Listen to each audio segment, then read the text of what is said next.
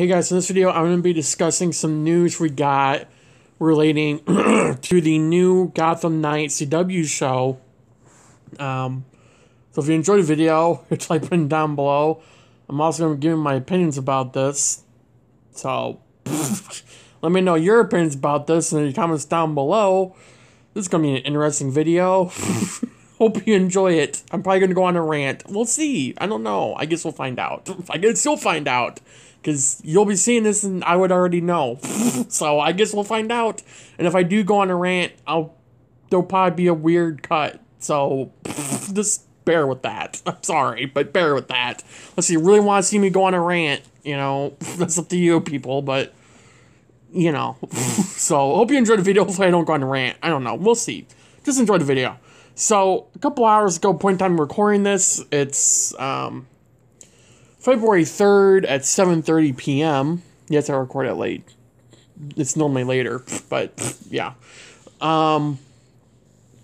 We learned that Gotham Knights, which we learned a couple months ago, was being worked on to become a CW show.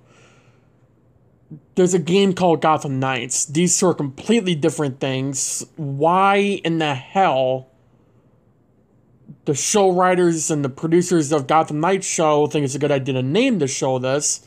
I don't know. Copy a game title. That's going to be really good for them.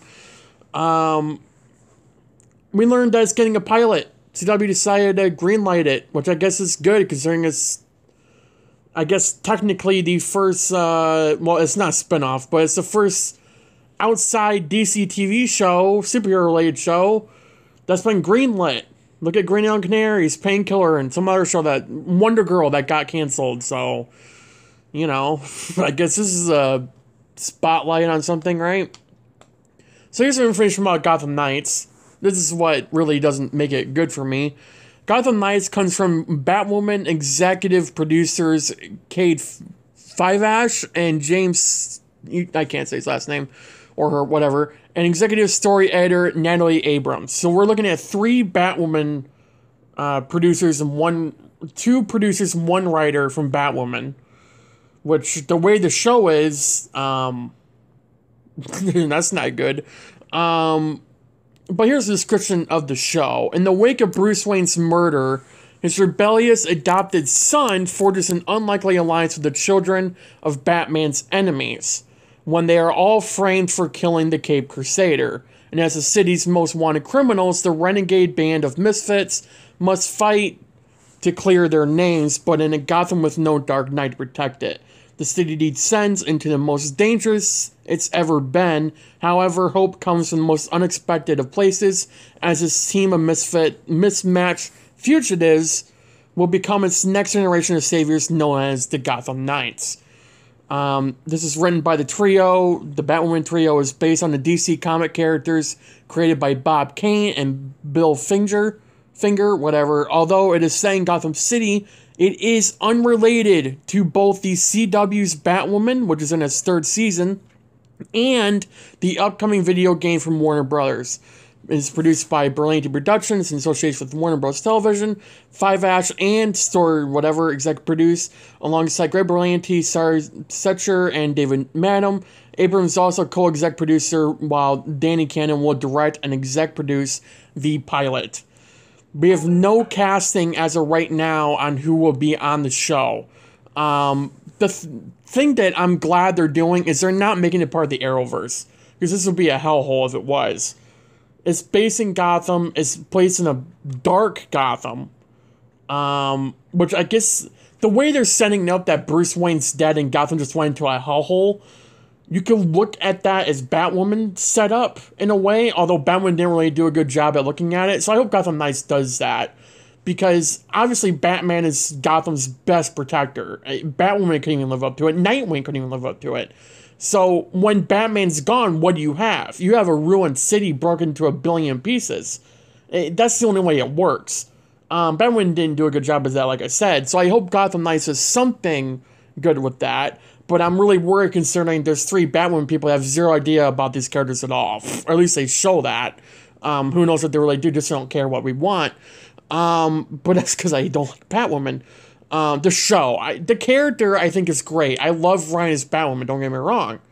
But the writing is disgusting. And, yeah. But anyways, I want to go back to and I'm getting all this from Deadline, by the way, which is very reliable. I've used their outlet for several sources and videos. So if you don't believe me, go read the article and come back and watch this. And, you know. When it says, in the wake of Bruce Wayne's murder, his rebellious adopted son, for it is an unlikely alliance with the children of Batman's enemies, when they are all framed for killing the Caped Crusader. Bruce Wayne's adopted son could literally be Dick Grayson, Tim, Jason, or Damian. That doesn't, like, dial anything down. Now, in the comics and some movies, it's been Nightwing or Damian. That's always been Bruce Wayne's adopted son. He's always considered Nightwing a son. He's said that 100,000 times throughout anything he's in. He's always considered Dick Grayson a son of his. And actually called him adopted son once. But considering Damian, and I heard people saying Damian is Bruce Wayne's son. He's not adopted. So I do think it is Dick Grayson. But the part where it says, for there's an unlikely alliance with the children of Batman's enemies, that's not Dick Grayson. There's no way Dick Grayson would align himself with the children of a sociopath. And yes, I'm talking about Joker, but also like everyone else that Batman has fought. Aligning yourself after working all this time with the man who saved the city a couple 100,000 times. With his children? Yeah, no, that's not Dick Grayson. Maybe Tim. I don't know if Tim's even in Gotham Knights. I haven't read the comics. I don't plan on it. But I don't see this being Dick Grayson. If it is Dick Grayson, as long as they play it off well, which they won't, because it's Batwoman writers, and you know they won't play it off well. I mean, look at Batwoman. Look what they did with the new Joker. I haven't watched Batwoman since season 1. But I know Javicia really cares about the role as Batwoman, which is why I'm saying she's a good Batwoman. Because she is. She's amazing as Batwoman. I've seen some stunts that she's done, some scenes that she did. She was really amazing in some of them. But she's given horrible writing. It's an Andrew Garfield Spider-Man situation here. And if you don't know what I'm talking about, I don't know what to tell you. But if you do know what I'm talking about, you know how bad this is. How bad this very well could be. I mean, Gotham Knights, not only is it going to be the most hyped up game for the last, 2 years or whenever it was announced, now they're coming in with the show copying the exact title of the video game that's been overhyped for a year now and is still being hyped up. I'm hyped for it. And now we're getting this, and it's completely different. Nothing connected to the Arrowverse. Nothing connected to Batwoman or the game. Just the comics. And frankly, it sounds like a load of crap. It really does. The adopted son of Batman, the only person it could be is Dick Grayson. That or Tim Drake. I don't see it being Jason. Jason was never considered Batman's adopted son. Unless I missed something. But I'm pretty damn sure he's never considered adopted son. And also, as we know, Jason is a hero in this universe. Dick Grayson is a hero. Tim, assuming he's in this, is a hero. Batgirl is a hero. All 4 of these heroes are heroes. Everyone knows that. The entire city knows that. So, this, to me, seems like this is either a new player that we have no idea about, or it's Tim. Yeah, if it's Dick Grayson, I'm going to be pissed. I'm just saying. If they're leaning this up for Dick Grayson to be quote-unquote the bad guy, I'm going to be annoyed. But then it says, when they are all framed for killing the Caped Crusader, as the city's most wanted criminals, this renegade band of misfits must fight to clear their names. But in a Gotham with no Dark Knight protected, and so on and so forth, they will become the Gotham Knights. So it sounds like the Bat Team is being framed for Batman's murder. and they're teaming up with the children of Batman's enemies. What? This description, like, literally just made me go on a rant, and then I just had to think back, like, a minute to what I was saying, because I had no idea what I just said. What I just read, I mean. In the wake of Bruce Wayne's murder, his rebellious adopted son forges an unlikely alliance with the children of Batman's enemies when they are all afraid for killing the Caped Crusader. As the city's most wanted criminals, blah, blah, blah, blah, blah. Hope comes from the most unexpected of places as this team of mismatched fugitives will become its next generation of saviors known as the Gotham Knights. So are they saying Robin, Nightwing, Batgirl, and Red Hood, assuming those are the four main leads, are being accused of killing Batman? But then why put in Bruce Wayne's adopted son is working with the children of Batman's enemies? All his adopted children that would be adopted are on the team. And he's aligning with them. So are they going to play it off as like Batgirl, Red Hood, or Robin are children of one of Batman's enemies? Are they really going to... What? Does anyone understand this? Or am I just like an idiot? I'm probably an idiot. If I'm an idiot, type down below you're an idiot and tell me why. Because I've read this article 4 times. And it makes 0 sense. Bruce Wayne's adopted son forges an unlikely alliance with the children of Batman's enemies when they are all afraid to become the Caped Crusader, and then, like, right it down the article, that same team will be later known as the Gotham Knights, which we know is with Robin, Batgirl, Red Hood, and Nightwing. That's how it is in the comics. I know that much about the comics. It's those 4. It's always those 4. So are they really going to play it off as one of these 4, Nightwing, Batgirl, Red Hood, or Robin, are one of Batman's enemies' children? What? Am I the only one who's, like, getting that from this? I don't know. This sounds stupid. Let's just be real for a minute. This sounds like one of the stupidest decisions Greg Berlanti have ever made, next to not doing good enough job for Green on the Canaries to pass, and, you know, keeping Legends Tomorrow up, because that should be canceled by now, but... I do want to point something out. I do think this is a good thing that CW greenlit this show. And I'm not going to watch it probably, but the reason why I'm saying it's a good thing they greenlit the show is because of the fact that they are actually considering greenlighting shows. Which gives us, it should give us a lot of hope for Justice U. Which honestly, if we don't get Justice U over Gotham Knights, I'm going to be pissed.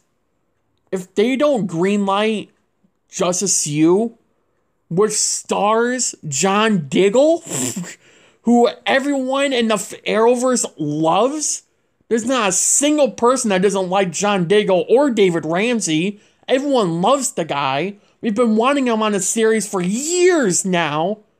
We finally get a chance. And if they don't greenlight Justice U, I will literally spend 30 minutes recording a video going on a full-on hate rant to CW, telling them to go screw themselves and that they're idiots if they don't pass Justice U. I am telling you right now, that will happen. So CW, you're not watching this. You don't watch anything. Not even your own shows, clearly, because you kept Legends on for the past 7 years somehow. And Batwoman, I don't know how you renewed that show. But clearly no one at CW watches these shows, okay? No one at CW watches them. But let's be real for a minute. Justice U has a lot more potential than whatever the hell this crap is. It really does. We've been asking for a Batman show set in the Arrowverse for years. We aren't getting that. We've been asking for a Green Lantern show. Obviously, that's never happening. But we are getting, hopefully, Justice U, which stars John Diggle, which we've been wanting for years him to get his own show. He deserves it more than anyone else. So, would you rather have Justice U or Gotham Knights? Which sounds like a crap show. I'd rather have Justice U with an amazing lead on the show, John Diggle, than the most confusing and most headachy of descriptions of a show, of a pilot, that I've ever read in my entire life.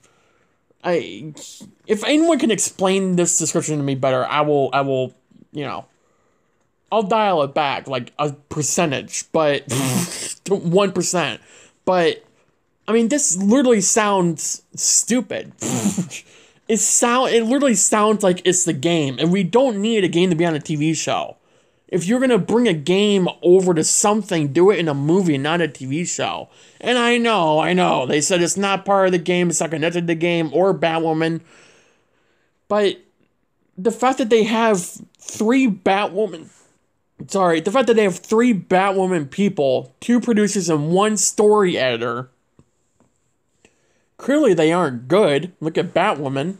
I think Batwoman's ratings are the lowest out of all the Arrowverse shows. So, you know, whoever, well, this thing I also don't get. Why would Batwoman producers, right? Because Batwoman is still going to be on. They're renewed for a 4th season, I'm pretty sure, unless I was wrong. But I'm pretty sure they're renewed for a 4th season. So, why would you draw your focus, right, from season 4, season 4 is an unlucky number for a show. Look at Arrow, Flash, Supergirl. I had flashbacks and I wanted to jump off a cliff. Supergirl season 4 was Arrow season 4, Flash season 4, were absolute garbage, but it's still like good stuff. Supergirl was just awful season 4 all around, and then it just kept going really down from there. I went up a little bit in season 5, but the point is, season 4 is an unlucky number for the Arrowverse shows. I think we can all agree on that crap. Alright? Maybe Stargirl can pull it off, honestly. I'm interested to see Stargirl season 4. I think it's going to be good. But anyways, why would you draw your focus from a show that's already not doing well in ratings, on writing, on everything, and spend the time just focusing on their show? Makes 0 sense to me whatsoever. It really does. So, I don't know. Let me know what you think in the comments down below. I'm not excited. Okay. I'm half excited for this show because the Batman part, him dying and the Bat Team taking up his mantle, sounds really good. It really does. But the part about the adopted son crap teaming up with one of Batman's worst enemies and then them turning into the Gotham Knights, that makes 0 sense to me whatsoever. I don't get why they would go down that route. And I'm honestly, unless we see something, I'm going to keep believing that. So, let me know in the comments down below what you think about this. I'm interested to read it. Thank you for watching. Subscribe if you're new. Hit the like button down below. Share it. Comment. Have a good day. Have a good night. Stay safe. And I'll see you guys in the next video. Bye, guys.